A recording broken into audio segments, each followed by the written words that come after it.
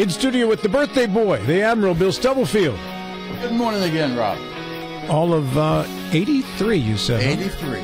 All good years, every one of them. That means I've known you since you were like 50-something or whatever, right?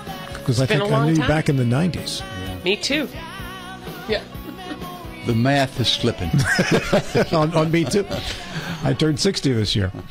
Our guest in this segment is Dan Lutz. He is a program board member for Satellite 2023 and also in the Eastern Panhandle Conservation District as well, too. So we want a supervisor. Let's welcome in Dan. Good morning, sir. Well, good morning and a happy birthday, Bill. Well, thank you very much, Dan. And if I remember this accurately, too, a former WVU Mountaineer football player. A day or two ago. Yeah. What years did you play at WVU, Dan? That was in the 60s. Where you were a teammate with Joe Manchin before he was a U.S. Senator. Yes. Yeah, come on closer to your microphone so we can hear you there. Yes. Mm-hmm. Yeah. What was your position of choice? Well, I preferred linebacker. Mm-hmm. The old Sam Huff tradition there, right? Well, somebody's got to do it. Someone's got to tackle somebody. All right.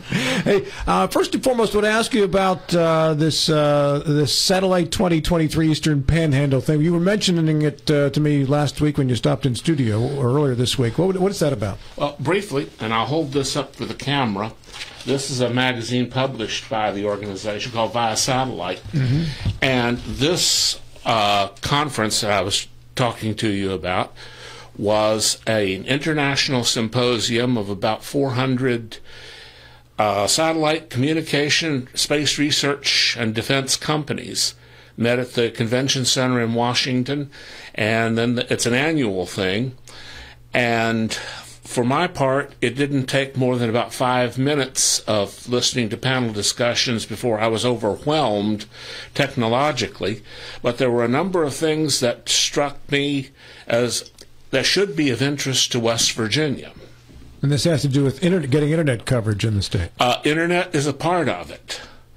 I would start out with, and I'll share this I'm holding it up for the camera. You really can't see. Mm-hmm. That advertisement is for an organization called Students for the Exploration and Development of Space. Mm-hmm.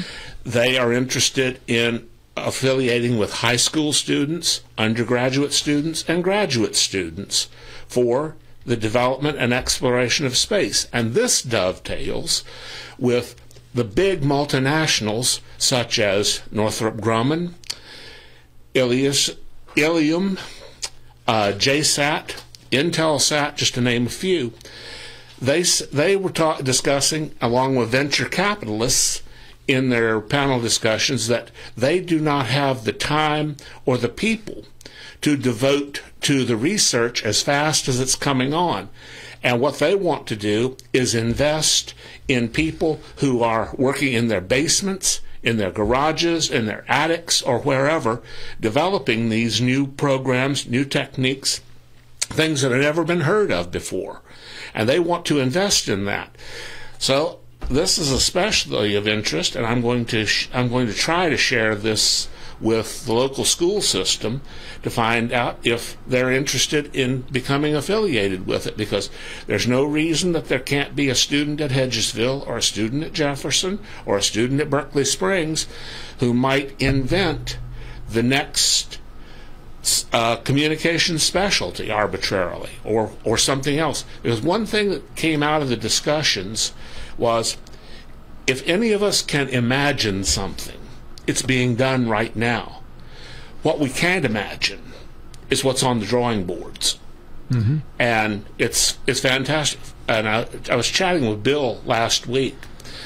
The Israelis are talking about something that they've developed, and I don't have the details on it, but they can do surveillance of, say, streams and determine not only if there's E. coli present, but what kind of E. coli it is. Now, it used to be you couldn't even do that in the lab with certainty. Well, the Israelis say they're doing it with 90% certainty.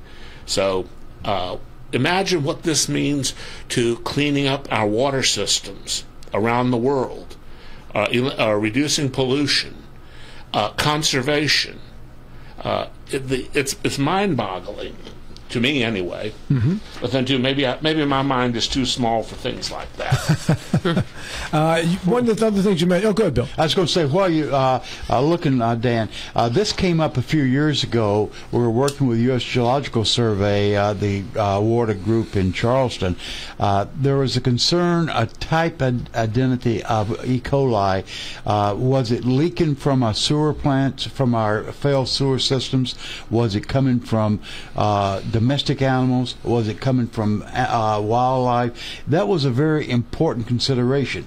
If it's coming from the failed sewer systems, failed septic systems rather, then we needed to put more emphasis on it, because the E. coli is a problem. We found at that time, Dan, that there was, even though several companies said they could do type identification, when you did the blind test to see if they were correct or not, we could not do it. So there was no good way, this was as recent as 15 years or so ago, no good way in the lab to tell where the source of the E. coli was coming from. So you're saying the Israelis have a way of doing it from satellite now? Once again, they say they can. I wasn't in a position to say, no, you can't. Yeah, and because they put a whole lot more resources into it than I have. Yeah. You also mentioned you thought it was not the best strategy to try to hang fiber optic cable throughout the state, that satellite technology might be a better answer in West Virginia. Okay. Just a few things that may illustrate the point to the listeners. In 2025, satellite communication will consume about $1 trillion of actual expenditure, which in this next year is going to result in the launch of at least 30,000, and that's 30,000 satellites above the earth for communication purposes from about 100 different corporations. Now, why are we wasting our money in West Virginia on obsolete fiber optic communications when these people are saying that within 5 years they will offer 5G broadband communication to any point on the earth from Barclay Square to Pitcairn Island for less than $5 a month? Now, why are we wasting our money on that, on fiber optics? Has the technology improved enough? And I ask you this because in typical surveys of internet experiences, most people, HughesNet for instance, if you've ever had DirecTV, they provide satellite internet, and most people grade that among the lowest in terms of customer satisfaction. That's satellite internet. And if I can add on to that same thing, how weather dependent, I think that's kind of what you're driving at. Yeah. How weather dependent are these the satellites for radio frequency, broadband frequency? Are you saying how reliable are they? In severe weather, yes. Okay, that's interesting, because in this magazine they also have numerous advertisements about hostile weather. I think I have the right one out. So these people are putting their money where their mouth is, in trillions of dollars. Well, yes, that doesn't really answer my question. I'm sure there's data available if the reliability of satellite signals during severe weather. Yes is the answer, because it's obviously a problem that's significant to them, or they wouldn't be working on it. So they know they've got to overcome the severe weather limitations. Yes, because I have Hughes at home, and it's terrible. Mm-hmm. For instance, how obsolete? I am lucky to get 3 megabits download speed under the best of circumstances, whether it was from Frontier years ago or from Hughes now. Across the mountain in Loudoun County, Verizon is providing their customers 4 gigabits download speed. Now, if them, why not us? And along the lines of that, I brought another book with me. This is the book. It's entitled Night Comes to the Cumberlands, 60 years old. And it is the book that gave rise to the Great Society and the War on Poverty. Oddly enough, it should be retitled Night Comes Back to the Cumberlands, because everything being done in West Virginia, Eastern Kentucky, and such is so obsolete. We've got in West Virginia, we've got to get into the 21st century, and I was the only person with a West Virginia address registered for the Satellite 2023 conference, much less being on the program board. And I'll be part of the 2024 program. That what they're getting ready to do is it's absolutely mind-boggling to me. So, Danny, what got you interested in your role as the Conservation District Supervisor to sort of morph into the Maria, the may whole? I share this with Okay, all right. You know, go ahead. It's minor. But and this is also obsolete. The days of Farmer Brown putting the plow behind the tractor and going out in the field and plowing all day, that's nice to look at in hindsight and archaic, but it's past the days of operation. Okay. Now there are some of the custom cutters who harvest the grains. They started in March in lower part of Texas, and they'll work into Canada through November and December. They have GPS systems on the combines that go from they simply keep going, and all you have to do is have a service truck to keep the fuel in them and take the grain away.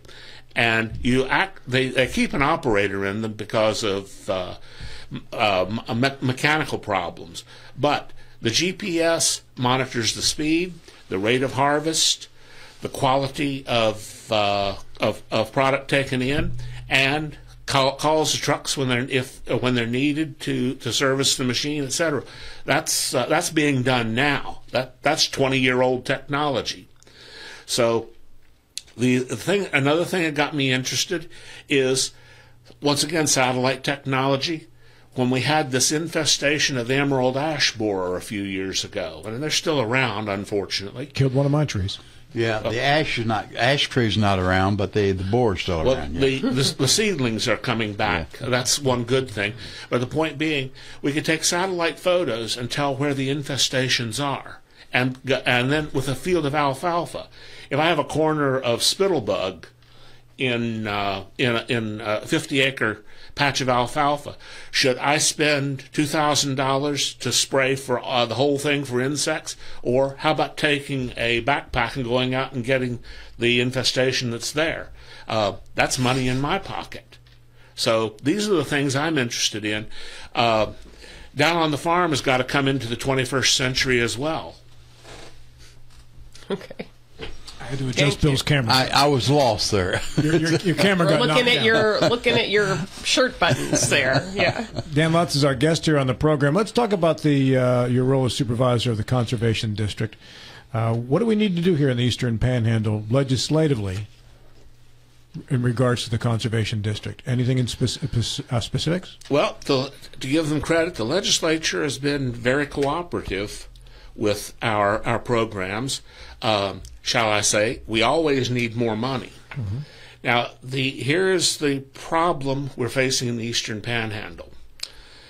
When I first got into the ag industry on the commercial aspect of it in '78, there were 212 operating dairies in Jefferson County. 212? 212. Now there's 4. Yeah, I was going to say, I thought there maybe was 3, so you said there's still 4. That's good. Yes, you're right, because I think of the name. They went out. They sold. Yeah, the Huffs sold their cows last year. So we down to 3 then? Yeah, we're down to 3. Okay. Orchards. We had about 15,000 acres of orchard in Jefferson County. I don't think we have more than 4,000 now. Wow. So is this all due to development? Also, international pressure. That is, I'm sure you remember the payment in kind program and the whole herd buyout of the 1983 agriculture programs, where they paid dairy farmers to go out of business, right?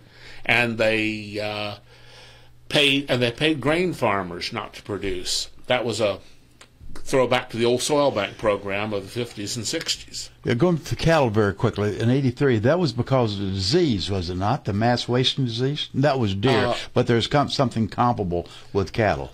Well, that is, mad cow disease was a problem, but that was in Europe more than in America. We had problems with it, but it wasn't as severe as in Europe and in Africa. So to say that whole herd buyout was because of mad cow, I don't think so.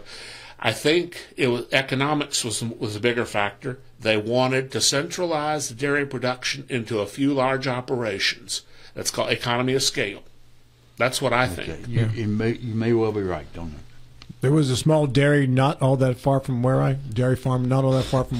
grew up. Yeah. It was kind of interesting because of a whole lot of development, businesses, main highway, and then tucked back behind there was a dairy farm that was still in business from, I don't know, years and years before. I don't think they're in business any longer. Danny, what all does the Conservation District do as supervisor? What are all the details that you have to be responsible for? One of the things we had our Eastern Regional meeting yesterday, then we've got our quarterly meeting coming up this coming week. First off, to go with the ag programs first,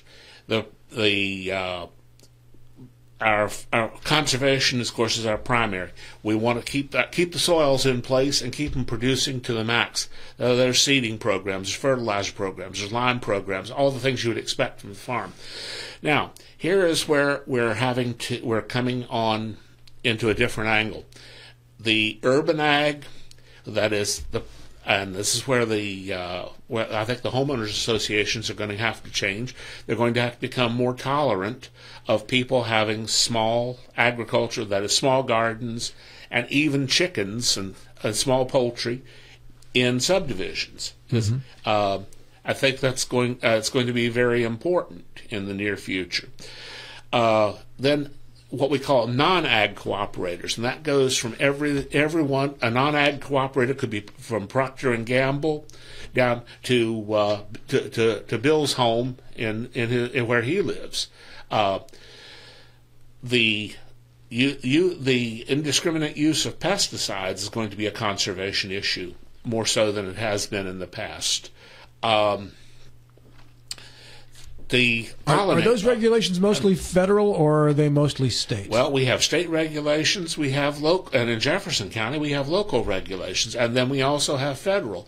And it's even nicer when they all come together. Can local trump state or federal? Not necessarily.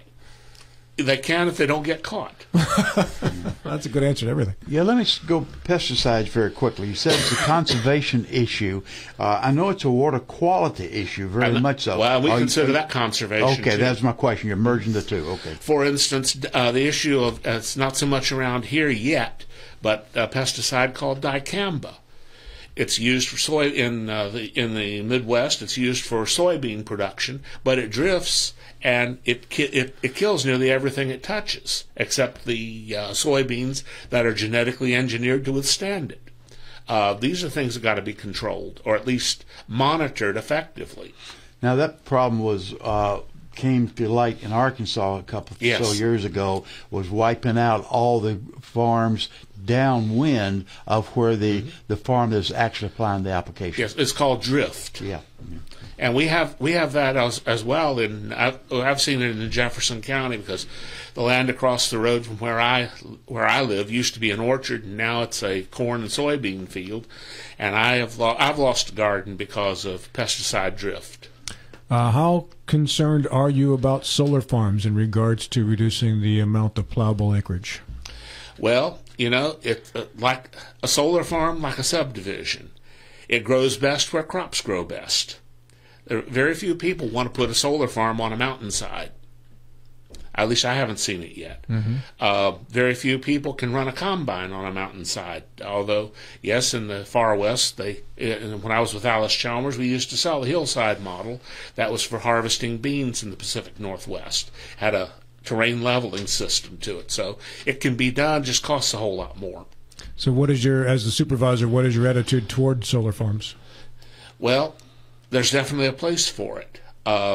We're hoping what and I would have to just speak personally on this because it has not been addressed. In fact, Jefferson County probably is. I think Putnam may be considered for a couple of solar farms, and Mason County, I think it may be coming to them. But I think Jefferson County is the first one to be approached for a solar farm, and I think there's one proposed for Berkeley. Up here, the old DuPont property. Exactly right, yep. Well, of course, DuPont wasn't agriculture, so that makes that an academic issue. What's the highest and best use for the land? Does it grow houses? Does it grow solar panels? If you haven't been up Route 15 north by Emmitsburg lately, that became a solar farm right by Mount St. Mary's. Yeah. Yes, by Mount St. Mary's, and then on the Woodsboro Pike going up to Hanover. To 26, I think. Let's say that's 194, I believe, going up to Hanover, Littlestown. On both sides of the Mason-Dixon line, there's half a dozen solar farms. So, Danny, as the Eastern Panhandle Soil Conservation District Supervisors, what counties does that encompass then? And do we have despite the decrease in the number of orchards and farms, do we still have the highest percentage of those entities in West Virginia, or no? Well, your first question, the Eastern Panhandle Conservation is Morgan, Berkeley, and Jefferson County. 3. The next district over is 6 counties of Potomac Valley. That's Mineral, Hampshire, Hardy, Grant, and Pendleton. Okay. And we're working more together than we ever have before because it's essential. The other thing to mention, we don't have as much here in the Eastern Panhandle, though we do have one that's being worked on now, is the water impoundment dams that were put in the late 40s and through the 50s and early 60s. They're coming up on the end of their useful life around the state of West Virginia. There are 171 of them, and 169 of them need major work. Well, there's one up here in Berkeley Springs. Warm Springs number 7 is being reconstructed right now as we speak. We've got some problems such as in Mineral County, and of course that's Potomac Valley's problem. The people built a subdivision right at the foot of one of them, and it's starting. It's impaired. It hasn't. There's no damage done yet, but there's going to be a lot of money has to be spent to correct all that. And people are building roads against those dams and such. And nationwide, Dan, at least on the East Coast, a lot of those dams have been removed, been taken out. Is that under consideration here? In West Virginia, I don't have good information to address that, but giving an opinion, I would say in West Virginia that is not a practical thing, because go back, if I may digress you back to 2016 when that first series of bad floods went through in June. If those dams in Nicholas, Webster, and Greenbrier counties in that area had not worked as well as they did, I don't want to think what the loss of life and property would have been. So I don't think for West Virginia, and I would even say for Western Pennsylvania, I don't think taking those dams out is a practical solution, because we'd be back to what we were having in the 30s and 40s with flash floods. Sure. Dan Lutz is our guest. He is the Eastern Panhandle Conservation District Supervisor. What is your crossover with farmland protection? Farmland protection monitors our activities, and we monitor theirs, but I don't have much interaction with them, at least not from the work that I'm doing. Who contacts you with questions in regards to things they need information for or some type of ruling on? On who? With your job, like if somebody is it Joe Farmer? Yes, anybody. Everyone's a constituent. All 3 of you are constituents. If I get a question from you, I'm obligated to get the best answer for you I can. What's the most prominent question that you get? What's the biggest issue right now? Oh, biggest issue right now. Oddly enough, it's agriculturally getting the programs in place. We've had to extend a couple of our programs because it was either, for a while, it was too wet for anybody to work the ground. Now it's too dry. Are you under Department of Agriculture? West Virginia Department of Agriculture. Okay, so you're a state program and not a federal program. Right. Now, where we come in with federal, we also get what we call 319 money from the Chesapeake Bay program, which is very important to us here in the Panhandle. Why is that? Well, West Virginia, and the Eastern Panhandle being a part of it, contributes 10% of the total load to the Chesapeake Bay. You're talking about sediment load now. Well, this is water load. Water load, okay. Right. And of course, West Virginia and the District of Columbia are leading the 7 Chesapeake Bay jurisdictions in the reduction of nitrogen, potassium, and phosphate pollution. Pennsylvania is trying to get back on board because they've let theirs go. Let me ask you this question, because this happened a couple of years ago, I guess in the Anacostia, which feeds into the bay. Right? So a sewage pipe had been broken for I don't know how long, and they were just dumping raw sewage into the Anacostia, which is then flowing into the bay. In the meantime, this was probably 8-10 years ago. It seemed like there was an incredible amount of attention being paid on West Virginia and what West Virginia was floating down the river, while right there in Washington, D.C.'s literal backyard, raw sewage is getting pumped right down the river for I don't know how long it was till somebody finally discovered this. Does stuff like that frustrate you in your job? Well, because it frustrated me listening to that report. When I look at what we have in the Eastern Panhandle and then compare it with what I've seen in southern West Virginia, especially in the Tug Fork Valley, I feel pretty good about what we've accomplished, because I have not. I'm certain they're there, but I haven't seen any open discharge pipes going into a stream in the Eastern Panhandle. You go down through Matewan and Kermit and those places, that's all you see is direct discharge pipes. And the Tug Fork River seems to be the repository for worn-out tires. Mm-hmm. So we have that? Yes, but not as much. And thanks to the Stubblefield Institute grant, there are many people who are picking up that litter along the roadside. And well, they're doing that, and also Clint Hogman has done a great job of. I didn't mean to slight Clint. The stream pickup. Yeah, absolutely. Yeah.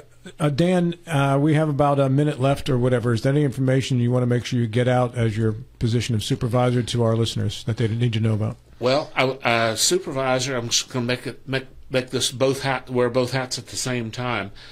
What I'd like to see is West Virginia come into the 21st century. For instance, we have the talent and we have the people that are intelligent enough to be able to come up with the new ideas and new techniques and new technology. We need the venture capital and the support. And that's why with the Via Satellite magazine there that showed you the article about students for the exploration and development of space, this is one place I'd like to see us start here in the Eastern Panhandle and be the bellwether for the state. Thank you, Dan. Appreciate it.